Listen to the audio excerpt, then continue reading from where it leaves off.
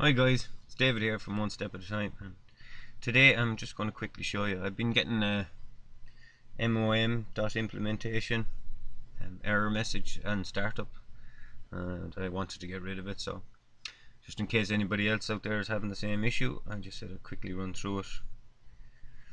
So the first thing you need to do is you need to come down here, click on your start menu, then type in msconfig, hit enter,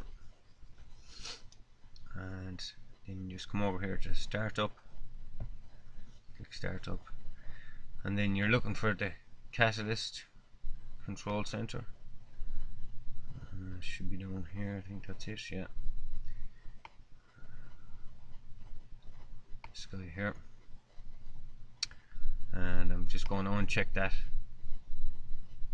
You can double check in here while you're in there to see if there was any other duplicate programs. Sometimes it can run two at the same time, and that can be the issue where you get it as well.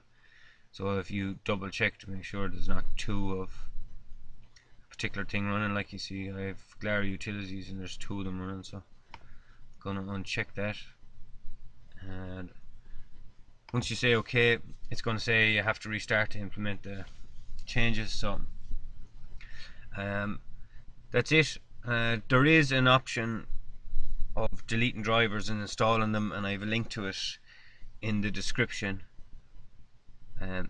It's fantastic if you want to just completely fix it and do a proper job on it.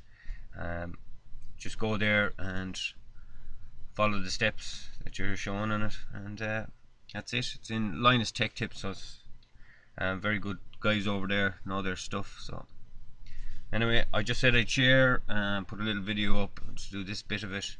If you want to do it completely, check Linus Tech Tips in the description. And that's it guys, hope you liked the video. If you do, hit the like button, subscribe, and I will see you in the next one.